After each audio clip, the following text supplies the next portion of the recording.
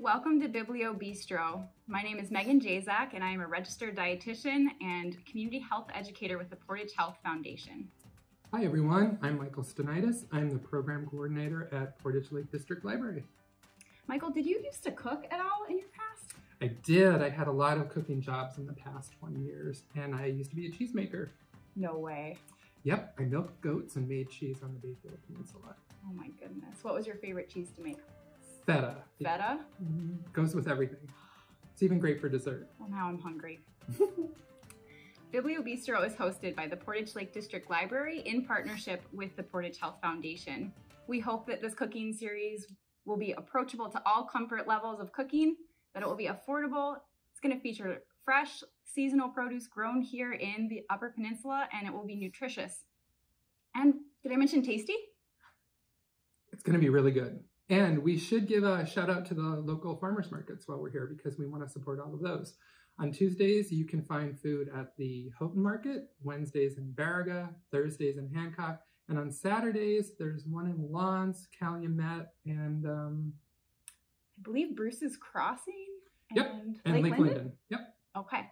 And if you want to find specifics about any of those farmers markets, you can visit www.wupfoodsystems.com, or you can click the show notes listed below.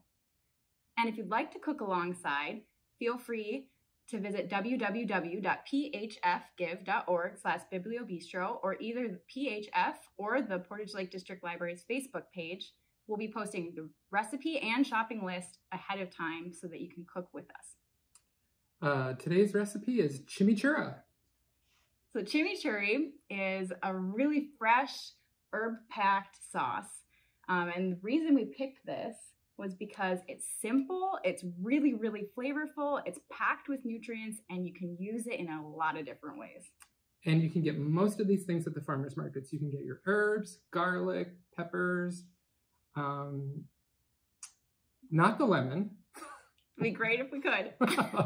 But most of the things you can pick up here right now, and the garlic. The garlic will be a little bit later in the summer, but you can pick up most of it right now. As far as equipment goes, it's pretty simple. You could use a Cuisinart blender, you could use an immersion blender, or you can just go old school and do it by hand. So awesome. And the total price for all of these ingredients comes to $7.48 per serving. It's 94 cents per serving, 8 servings per recipe. Alrighty, should we get cooking? I think we should. All right. So the first thing you want to do is a little prep. And we're going to do, you can make chimichurri with a couple different herbs. You can use cilantro, but for those folks who don't like cilantro, parsley is a really great option. And that's what I'm going to use today. I just wanted to show you guys the cilantro. So what I'm going to do is I'm going to take some of these leaves off, and I'm going to use the immersion blender because that's my go-to for stuff like this.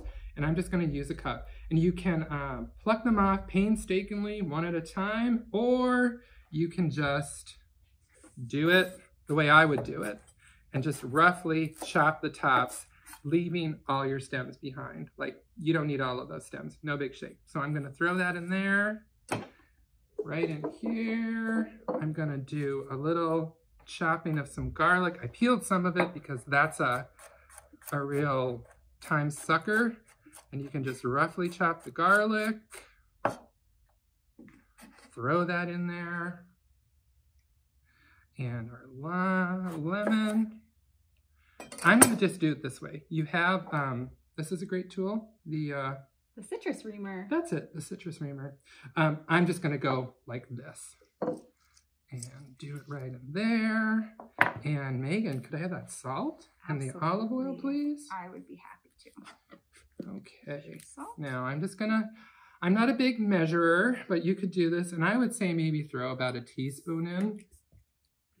And then you want to do about equal parts oil and herbs. So I'm going to roughly do about a half a cup. Again, measuring is great if you need to do it. No shame in not doing it. And we'll give this a go. We'll see how this works for us.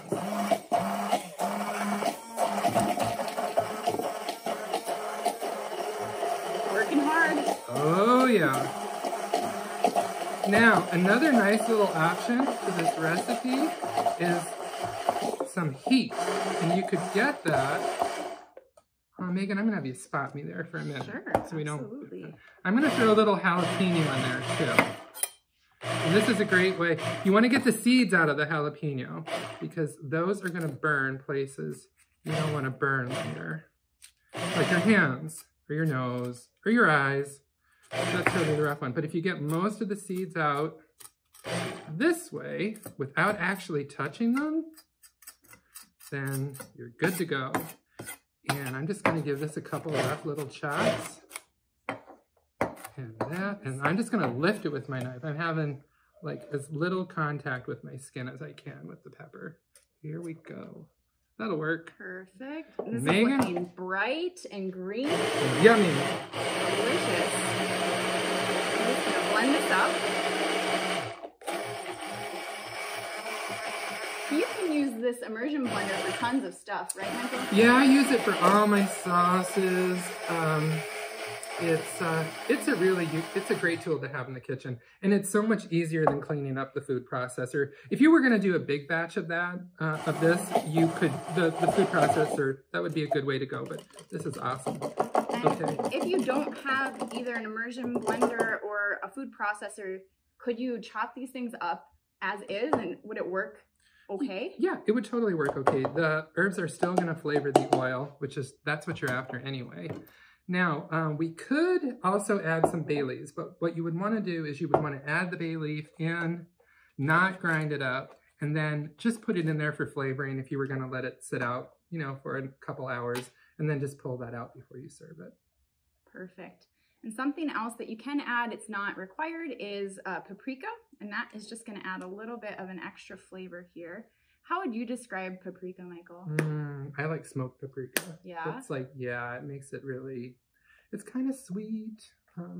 It just adds another layer of flavor. Oh, are you ready to try it? I would love to try it. How are you going to do it? Well, I've got some slices of bread that we can dip over it. And nice. You can make like a little toast. We can put some cherry tomatoes on top. Sounds great. Let's Okay. do it. All right.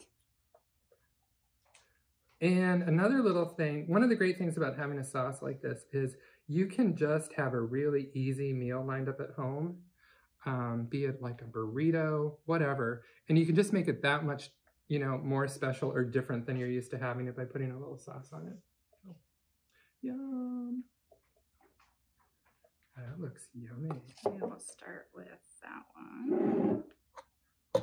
You're just going to pour it right on there? Yeah, I think we can just put a little, and if you guys just wait till you see this color. It is bright and vibrant.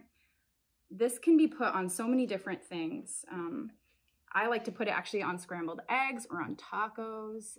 It's really, really nice in the wintertime when it's cold. This is so bright with the garlic, the olive oil, the fresh herbs. And while it's great to get this in season too, most of those things are also available when, it's off season in the markets, and it's still relatively inexpensive. And it's a nice way to feel the taste of summer when it's really cold and dark. So this is a really fun recipe in a lot of different ways.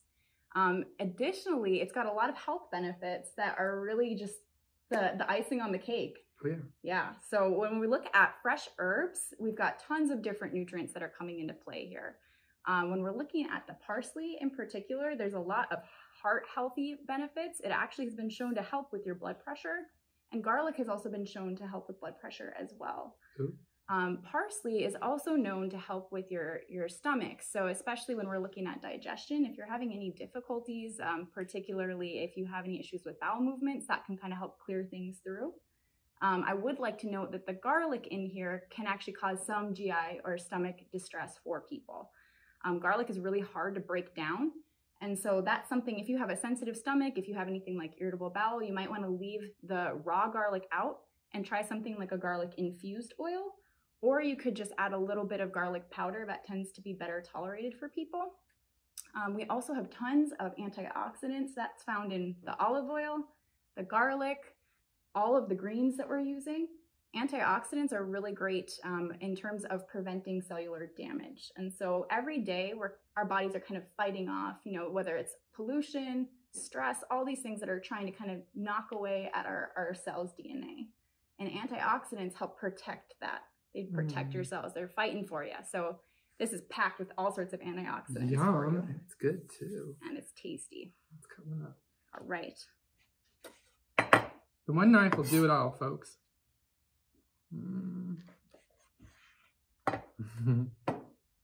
Get my little cherry tomato on there. Nice bread. Cheers. Cheers.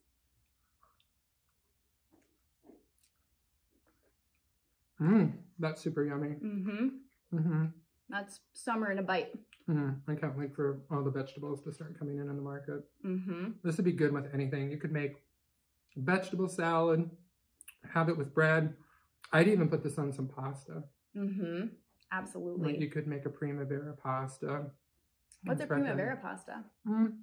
Just steamed vegetables, pasta, and a yummy little sauce like that. I mean, nothing fancy. Yum. Super yummy. You can also use it as a sauce for meats as well. That's actually the traditional reason that I believe chimichurri was used. So that's an option for those that do eat meat. You could always drizzle that. I think a lot of people will use it with red meats, but I think it would work with pretty much any type of meat that you have, or meat substitute, even like beans or chickpeas. Yeah, I've had grilled beef with it before, and it's really good. Like a piece of beef tenderloin on the grill. You could even do it with a burger. It'd still be super yummy. Perfect. Yeah, and I think something like a veggie burger, or even like a roasted portobello, like for those that might not eat meat, drizzle that on top. That would be fabulous. That sounds great. I'm also chewing. It's chewy bread.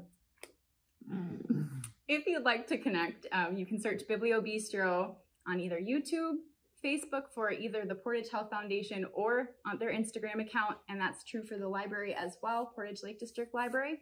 You can also visit www.phfgive.org/bibliobistro, and you can see what other cooking series that we have up and fun recipes that you can try and cook at home as well. And if you cook with us, you can share pictures by using the hashtag Biblio Bistro, and that's all one word. Perfect. Thanks so much. Yeah, thanks for joining us, folks. Bon appetit. Bon appetit.